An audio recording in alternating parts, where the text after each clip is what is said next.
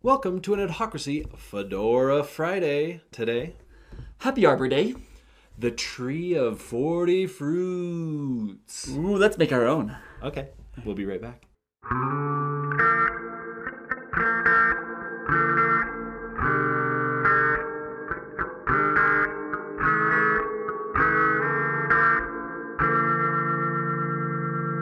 Welcome back. I'm JD Melville. And I'm David Landeen, and welcome to an Adhocracy Fedora Friday, where we have fun, we play games, we don't work. Because we don't work. Oh, no, wait. We work, We work, but just not on Fridays. just not on Fridays. Nobody works on Fridays. Nobody should ever have to work on Fridays. That's Right. Just everybody should celebrate Fedora Friday. And while you're not working, let us tell you about the 100 for 100 contest. It is, like a week away? Yeah, they should start working on that. You should probably get on that. You've been thinking about it, ruminating on it.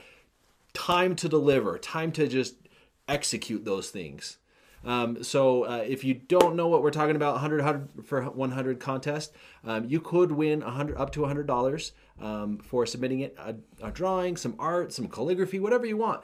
Click on this video, bing, to learn more about that. We'll also have that at the end of the video so that you can go to that link as well. Yeah, and so now that you've ruminated on that and you're going to get going, hold on, because we have an episode to still do. Yeah. So, you can start working on it after the episode. Unless you get inspiration, we know how it goes. Sam Van Aken. So, today's Arbor Day. So, we want to talk about, what else? Trees. Oh, And what is... this guy, Sam Van Aken. That's a very powerful name. Yeah.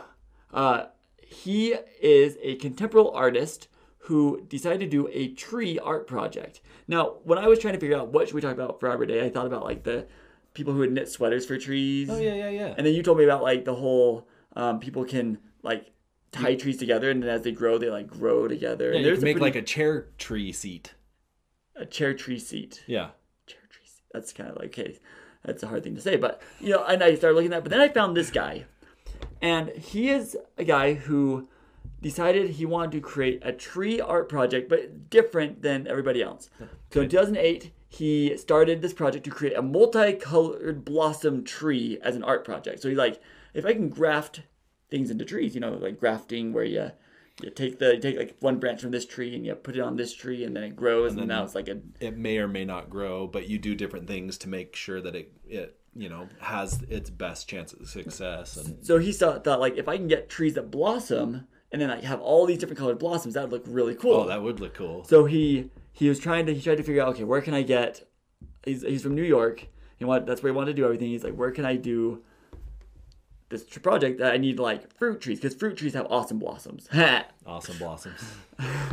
And so fruit trees have these great blossoms and they're multicolored, and he's like, okay, so if I can find fruit trees, but it turns out he was doing rock fruit, which is like it has a hard pit. Oh, okay. So these plums and peaches, cherry, all those ones. Apricots. Most of those are in California. Like the majority of them that are in the United States are in California. Oh, okay. So he decided, I had to look around, and he found this orchard in New York, I think upstate New York, that had tons of these fruit trees. That's just what he was looking for. And it was the national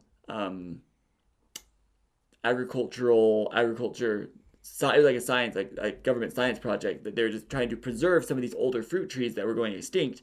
Some of these were like the very last ones. So and they were running out of money, and so he bought it. And so then he started taking all these branches and grafting them in and making his tree of 40 fruits. And there's a TED Talk about this that you should watch. It's really cool. And he talks about why he was doing it and what the project is. And now they've been doing, he's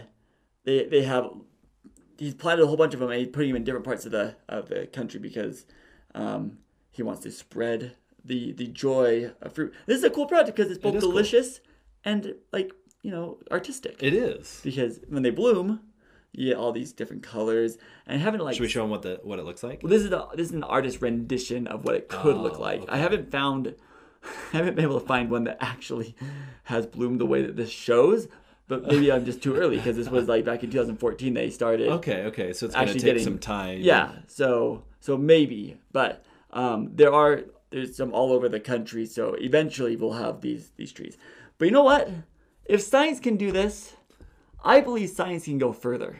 Oh, how much further? As far as our imaginations. Okay. To be cliche. No. We are going to design our own tree of 40 fruits. But you know what? I know this guy right here. He wants to go beyond fruit. Oh yeah, of course. He's not one to settle like, I love fruit, but I can't live on fruit alone. No. I need at least one branch that gives me some bread. Yeah, some carbohydrates. That would be helpful for many different reasons. That's what makes me happy. Carbohydrates. I learned that pretty. Yeah. I did a cleanse. Yeah. So did not go well.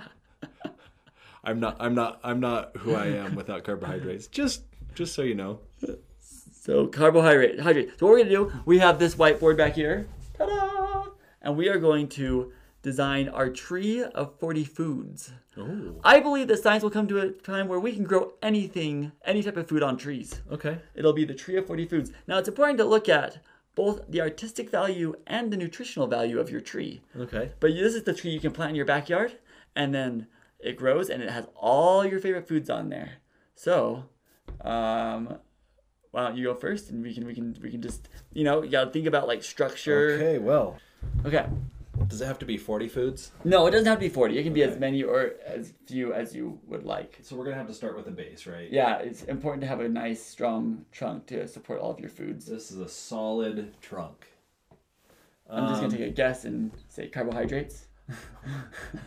I don't think anything really comes from the trunk, right? Like the trunk is true. just the trunk. Yeah, I guess so. But what type of a tree is it? You have to have your base tree. I don't know. What would my base tree be? What do I eat? Granola bars. This is Granola a bar? granola bar tree. This is a granola bar tree. Granola. All right. The convenience of food is important to me. And you can just just break off some of that, like the bark, and the bark is just granola. Just granola. Okay, so I'm gonna have 5 branches. Okay. All right. These are gonna go out. This one's gonna kind of twist up this way, but this one comes from over here and twists up this way because you can't control nature. No. I mean, you can control some of it, but yeah, you just gotta let it grow the way it will. It wilt. It wilt or wilt not. Okay, that's my tree. Okay, your granola tree. That's my granola tree. Let's add some branches onto this tree. Okay, so how would I do want fruit in my tree. Okay. Because I eat a lot of fruit. You'd have a fruit branch. So this is my fruit branch. What type of fruit do you have on that branch? I'm going to have to break it out. I'm starting on big branches Okay, big branches first. So fruit, we're going to go, I'm going to need some Mexican food. Your Mexican branch? That's my Mexican branch. That, of course, will have taquitos and chimichangas. Yeah. This one will be my Chinese and Japanese. Chinese/Japanese.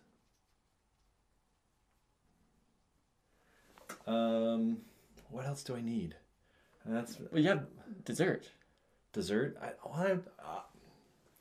These are my chips. And spicy snacks. Those are my. Your flaming hot. My Takis. Your Takis. That's where my Takis go. That's the Taki branch.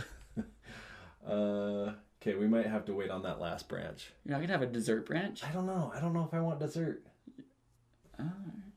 Okay, last What branch. about carbs? You don't have your carb branch. Like any Italian? Italian. Maybe this one is Italian Mexican. I'm gonna put those two together. And then this is Mama's cooking. Mom and my wife. Good luck, science. Yeah. I'm asking for a lot. Okay, I'm gonna change colors now. Okay. We're gonna go green. So on my fruit tree, of course, it would make sense for a tree. Yeah. Right here, we're going to graft in. Of course, we need the apples. A little further in, we need bananas. I do like peaches. Good. Okay. And pears. bananas, peaches, and pears. Okay. I don't know if you can, but we may just kind of put in some oranges as well. If you can, we have a Chinese-Japanese branch over here. You can. I don't know what science can do in a couple of years, right? If they can graft on Chinese and Japanese food, they can graft on oranges. There are limitations to science, David Landeen. There are limitations. Apparently, there are limitations to his imagination as well. Hey, I don't put the limitations there. Those things are freestanding. I don't know. Are there any other fruits? Oh, let's do kiwis because those are hilarious. Just to add some comic value to your tree. Yeah, I mean, you always need a kiwi, right? Okay, the Italian and the Mexican tree. We're going to graft in burritos. And I'm sorry if you like any specific type of burrito. This is going to be a carne asada burrito. That has a very specific.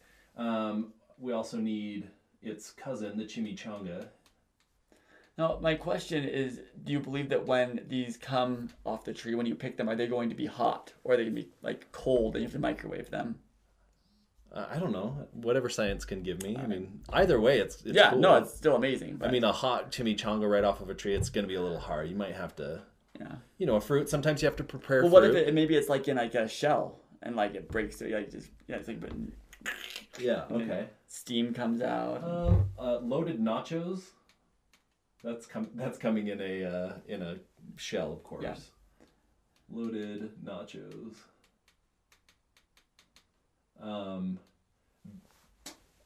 And then maybe just because I fell in love with what the Mexicans call caldo or soup, Mexican soup. And then right at the end, we're gonna have a churro. Ah. I guess I could do like a tres leches cake there as well. Now there may have been something that you forgot on here that you may want to add another branch. Oh, I didn't do it. I have the Italian in there. Well, I was gonna say, you have a sushi branch. That's down here. Oh, okay. Oh, yeah, there it is. Of course, there's gonna be a sushi branch. We're just gonna say pasta. Okay. Just noodles that just hang. This is just a free for all pasta tree. In fact, we covered something like that in our April Fool's Day last season. That's right. Okay, so for my mom, this kind of crosses over into the Mexican area. This is the chicken enchilada. Ah, yes, the classic chicken enchilada. Green sauce or red sauce? Actually, it's a cream sauce. Is it? I haven't. Though I do love a green sauce. Mm. My wife cooks a great pork, like pork roast, like a green chili pork roast. Roast. What else? I think up here you can put in some carbs. This is where some carbs. Right here will be some carbs. Now this is very high up, so you actually have to do work in order to get up there. Well, yeah. So, I can't make it low hanging fruit. No, the healthy stuff is low hanging, and the sushi apparently. What else? Is there anything else up there? Carbs. I forgot. More carbs. Okay, chips and spicy snacks. This is where the money goes right here. Right here on my like strong branch, we're gonna have Takis. Right here are some Pringles. Mm-hmm. Okay. It's sort of a free for all. Like sometimes they're original and I don't love them, but I eat them anyway because I'm not gonna waste the food. Yeah. No. Are they going to grow in cans or are they going to grow individually? The Pringles would probably grow in cans. You know, it's kind of like a banana, right? Like you pull it open and. What other spicy things do I like? Are we gonna have like a sauce, like a spicy sauce? We'll do a French onion dip. Okay.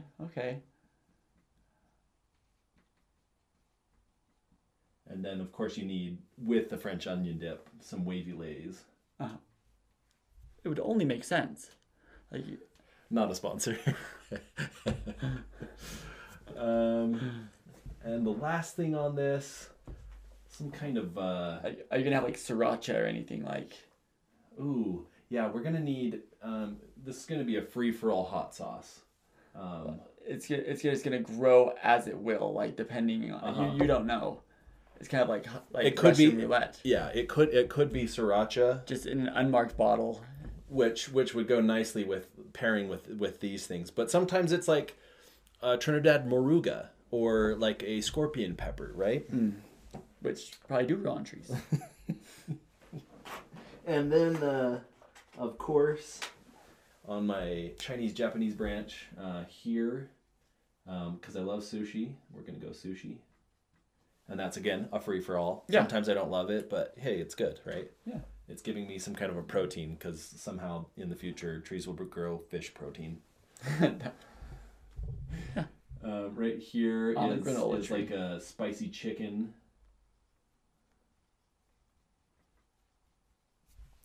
You can have a ramen noodle, like the ramen noodle.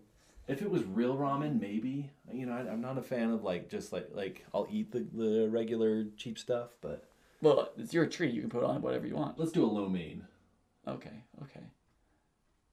because that's pretty good stuff. Yeah. Here's like a beef broccoli.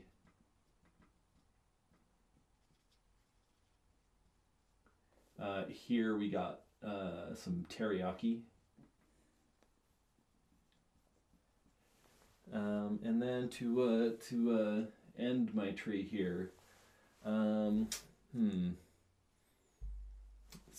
ginger to go with my sushi. Yeah.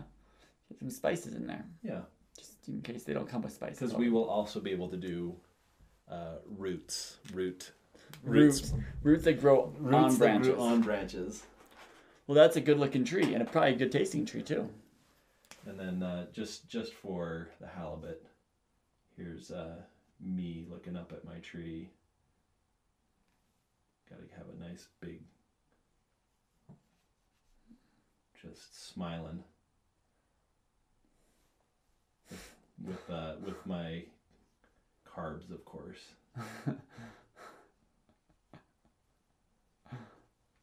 And I'm probably fat by this time, so.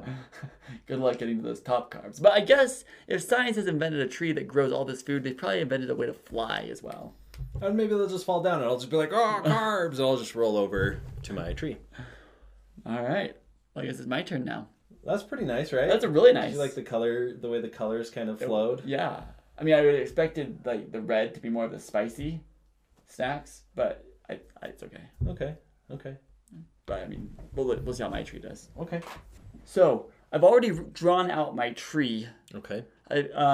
And I will now walk you through my tree of 40 foods. Actually, 1, 2, 3, 4, 5, 6, 7, 8, 9, 10, 11, 12, 13, 14, 15, 18, 19, 20, 21, 22, 23, 24, 25, 26. 26 foods. That's not as many as 40, but I mean, it's probably harder though. 26 foods is gonna be harder than 40 fruits. All right, so my trunk is peanut butter. That is kind of my go-to. I just like peanut butter. I feel like it does well with the majority of these branches. Maybe not that one. Actually, the rest of them it does. So that's why it works really well, because it has, So is it? The question is is it crunchy or creamy? Oh, it's absolutely creamy. Creamy peanut butter. It's I feel creamy. like You're not a crunchy. I feel like the crunchy kind of. I'm a texture person. Like I don't like the hard, like the crunch. Like you're enjoying this really delicious like sandwich, just all smooth, and all of a sudden you feel like you're about to crack a tooth on a peanut. Oh, I love the crunch. Oh, I don't. No. I absolutely love having a little bit of a crunch. No, not in peanut butter at least. Okay. Well, how does it come out? Like, is it? So what you're gonna do is you're gonna just take like a tap, like maple syrup. You just tap the tree, and then you just it's gonna be like a faucet. You just take your peanut butter and you have your bread. You're going spread it around. You gotta turn it off. It's an incredible tree already. It really is. So there's 5 branches on this tree. You have your fruit tree, your sandwich tree, your carbs tree, your desserts tree, and your snacks branch. I guess these are all branches, not trees, but your snacks branch. You could survive under this tree. I absolutely could, because you could just sit here and just reach up and just take your snacks and eat them. Okay. And, like you're reading a book and you just reach up and take some we'll get into what they are in just a little bit. So let's start with the fruit branch. Fruits, yeah. You have strawberries.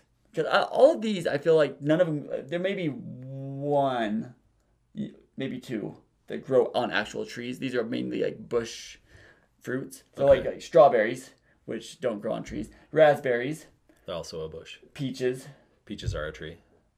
Cuties. Like the little, the brand name. That's right. I don't want any other brands. I only want the cutie brand. Okay. I don't know. And strangely enough, on the very tip of this branch, you have where it's the weakest. You have the watermelon. Okay. And I don't know why. Makes sense. But that's how it is. Because it'll be like hanging down off of a vine. It kind of helps to like lower everything so you don't have to reach up as high. You're not gonna get the honey spots from the bees, and you're not gonna know when it's ripe. Well, maybe I'll plant like a honey. The honey's not a fruit, so it can't grow on that branch. That's fine. All right. Next up, we have the sandwich branch. Now, sandwich branch, these are all pre-made sandwiches that you just go and pick off and eat. Like they basically come in a Subway bag. Yeah, but I want to be able to like with sit up in the napkin the way that they give it to you. Well, the napkin can't grow on the tree, and the bag can't grow on the tree. I don't know. It's a leaf. It's like a leaf, right? Well, maybe. That's kind of ridiculous. All right. Okay. All right. Watermelon at the end of a branch. Okay, yeah. We have the chicken sandwich, and I have a specialty chicken sandwich, which really isn't that big of a deal. Like, it's not that different than any other, but, Oh, by the way, there's bacon on all these. Well, not all the sandwiches, but on the ones that, like, would have bacon. So that's the reason you may be like, whoa, where's your bacon branch? Where's your bacon branch? It's just integrated into wherever it is needed. The tree intuitively will know when to put bacon on something. Okay. So, like, the chicken sandwich will absolutely have bacon. The PB&J won't have bacon. Well, it might. Maybe someday they want PB&J though. Like, I know, because you have a peanut butter tree and then a peanut butter. You've got your jams here. You've got a peanut butter tree. You've got your carbs. Yeah. Like, you have to have one that specifically makes all of those separate items into one. Yeah. Okay. This I mean, tree, it seems a little lazy. I'm just saying. Well, you know what? I'm allowed to be lazy because it's the future, and you can probably just like genetically modify your body however you want to look however you want. So maybe I won't. So this is like Wall-E. You're just in a hover chair, just. Well, yeah, but I'm like perfectly. Pounds. No, because they watched Wall-E and fixed the future. Oh, okay. So, okay. You have a good Philly cheesesteak with Cheese Whiz. I love the provolone, but it's not the authentic Philly unless it's Cheese Whiz. Okay. So I can't really do anything about that. And then you have a random sub that every season it'll just choose a random sub that you don't even know what it might be, and then it could be like an Italian BMT or a meatball. Yeah, and like you'll have that year that's the off year that you'll get like the cold. I mean, like something. I don't know what's the worst one. Whatever the worst one out there is. What's the worst one? What would be the worst? The ham and cheese. It was like a roast beef and a. Just that one that nobody was like, oh, not this season. Roast beef and pickles. Oh no. Oh, there's no pickles. Well, that would be the year. Yeah. Yeah. That would be they would have pickles. You have no control over that. If you give it a free fall, you might get roast beef and pickles. May have to reconsider that branch. Then you have your carbs. You got pastas, you got pizza, you got cereal, because I couldn't figure out where else to put it. But I do eat that when I'm carb loading for the week. I do have like cereal for breakfast, though I also have bagels. So is the cereal like a specific cereal, or is it again free for all? It's somewhat a free for all, but I am going to use my I'm going to make sure that they determine that like no Cocoa Puffs, no. You are not cuckoo for Cocoa Puffs. I'm not cuckoo for Cocoa Puffs, and also like what's Cookie Crisp. I don't want Cookie Crisp either. You don't want Cookie Crisp? No. Why don't you want Cookie Crisp? One thing you may notice from this tree is that there is no chocolate on this tree, and there's a reason. It's because I don't like chocolate. This is a or the texture of chocolate chips. Yeah, chocolate chips. I just feel like they don't work. I don't like them. The most classic cookie. They don't work for David Landeen. Somebody should have fixed that long ago. All right. And then this is your dessert, so we can move on to the desserts. Desserts. This is the dessert. Oh wait, there's Gatorade. Yeah, Gatorade. There's a Gatorade branch because coming off of your carb tree. Well, you got to drink your carbs. Drink.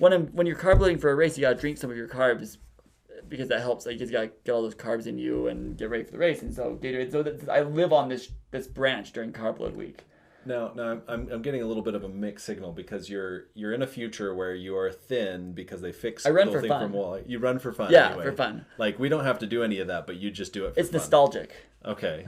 You're like, I remember, and then you run like 100 meters, or you're still running like your 26 miles. Well, if I have a carb load branch, why would a carb load run 100 meters? Because you can eat it without having any problems. That's ridiculous. Come on. That's ridiculous. All right. Okay, On to the desserts. desserts tree. Desserts. You got your ice cream. Ice cream. You got your cheesecake. Cheesecake. You got your pumpkin pie. Pumpkin. Ooh, yeah. And you got your sprinkle cookies, which are just sugar cookies, but with like the colored sprinkles on them, and they call them sprinkle cookies. My mom used to make them. Are they sprinkles or are they jimmies?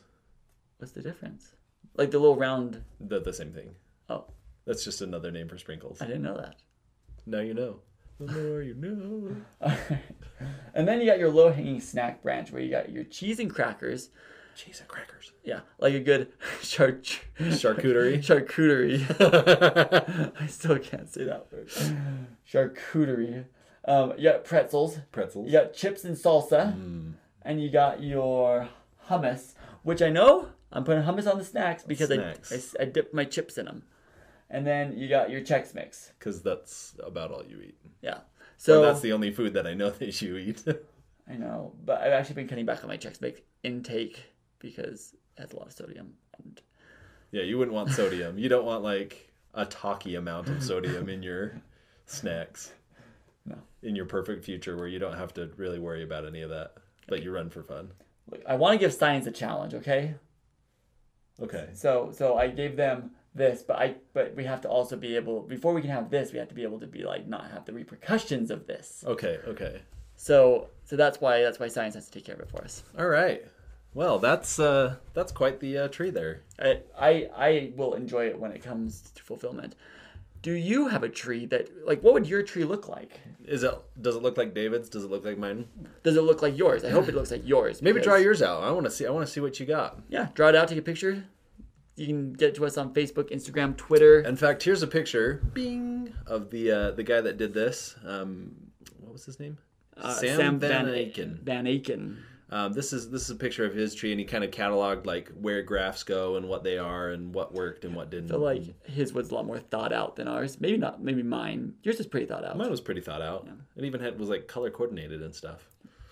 So let us know. Put something in the comments below, or join us over on Facebook, Instagram, or Twitter. You can tag us there, and we'd love to see your tree of many foods. If you like what we did here and you want to see more of this show, you can click that subscribe button. You can also like and comment and share this video with others so others can enjoy our tree of many foods. Yeah, and make sure that you remember the 100 for 100 contest. We'd love to have your art over here on the wall. And to finish off this episode, we will give you a look at that TED Talk we were talking about. This guy, like the guy who actually knows what he's doing. This is going to be interesting. The tree of 40 fruit is a single fruit tree that grows over 40 different varieties of stone fruits, including peaches, plums, apricots, nectarines, cherries, and this year we'll know if it grows almonds. Throughout the majority of the year, it's a normal-looking fruit tree until spring when it blossoms in all these variegated tones of pink and white and crimson.